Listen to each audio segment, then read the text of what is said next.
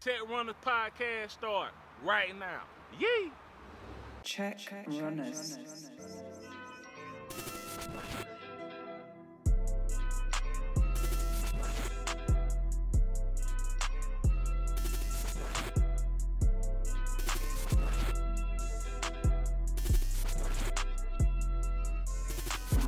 Check runners.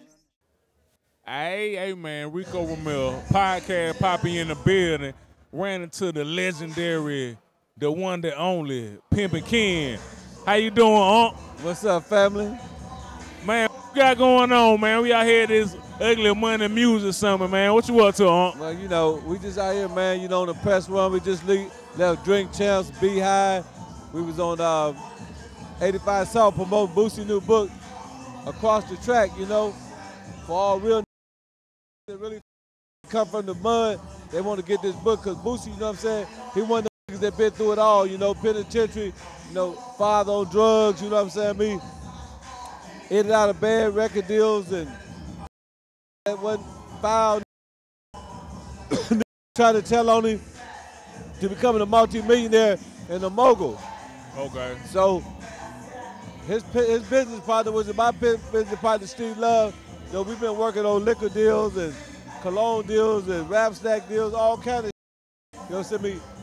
making sure that these young brothers out here understand what an equity partnership is.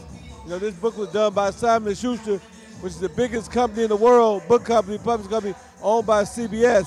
So we was able to get Boosie to be affiliated with the same people that Barack Obama, that Hillary Clinton, T.D. Jakes is affiliated with in terms of publishing. So this is a major book deal, a six-figure deal that we was able to put together, and from one hood to another hood. So niggas in the hood is getting money legitimately and switching that narrative and changing the game around on a whole nother level. And we doing that through the hip-hop fraternity. We doing that through publishing, liquor deals. We got cologne deals, all kind of deals. We better get into the tennis shoe game, all that shit. That's what my agency does, is we take young men that's in the rap game and take them to the next level. That's what we're doing with Richie Rich. That's what we're doing with PB Pluto. That's what we're doing with So Candy. And, all the rest of the people, Cash and H2O, that's a part of the hip-hop fraternity, the mega stars. Hey, man, I love it, dog. I love it. And what was it about Boosie, man, in this situation made you want to jump to it? Because I met Boosie when he was like 15 to 16. Me and Pimp was kicking it, and they was in the studio. Boosie was rapping, and Pimp said he going to be one of the coldest young in the game. Then I met him a few years later. He was in my hometown. He didn't have no coat. I had a mink coat in the car, so I went to my car, gave him a mink coat. He reached his pocket, gave me a wild $100 bill, and ever since then we was cool. He swapped numbers.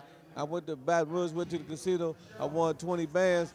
I called him like, yeah, man, I won 20 bands, you know what I'm saying? Yeah. I want to take you out, man. What's up, man? He said, nigga, come on by the house. Went to the house. I got it on the album, and I was on Boosie album at that point. And then, we just became friends. And, of course, every now, we do everything together. We do parties. We do businesses. We do all kind of deals. Okay.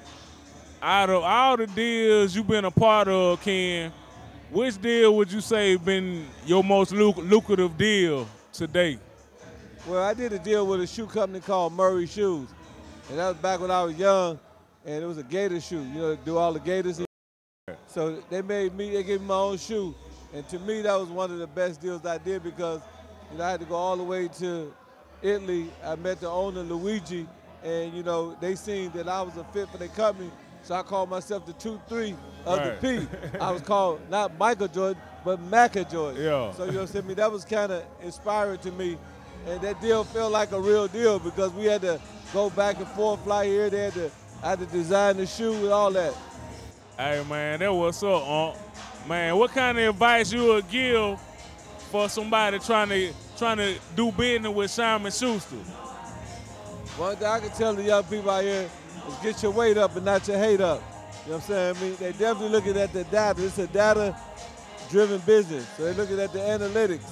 They're looking at the data. They're looking at the mega trends, your engagement. So once you get that all up the part, then you're in position to do business with them people because, they know that social media drives a lot of things now. So it's a social media game. Get your social media up, get your following up. You know what I'm saying? Then I can walk you in there and get your deal. Hey, that's some good stuff, man. Let the people know where they can find you at. You can find me at Real Pimp Ken on Instagram _. You can find Boosie book on Amazon.com. You can find it at anywhere books are sold. I need all my people, especially my so-called black people, to come on board and help me make this book a bestseller. You know, hey man, you know, we always say we got the Boosie album. Now it's time to say I got the Boosie book. Hey man, that book gonna do good. Anything you attach to gonna be successful, Absolutely. I already know, man. Hey man, real Pimpin' Ken in the building. My uncle, legendary, living legend, man. We gotta give you your flowers while you still here, man. You know what I mean? Hey, Check Runners Podcast, the biggest podcast in the world, and we gone. We You did be? some numbers on the last interview. Last interview we did. Hey, it's your favorite cousin at the cookout, Rico Ramil. Check out my brand new book, Get Rich and Praise God, man, on Amazon.com right now. Everything you need to learn how to secure that bag like a boss is right here in this book, man. I went from sleeping in a 1984 Buick LeSabre to living full-time off the gifts I was born with. And I want to show you how to do the same thing, man. Get Rich and Praise God, man, on Amazon.com right now. Check Runners. Check Runners.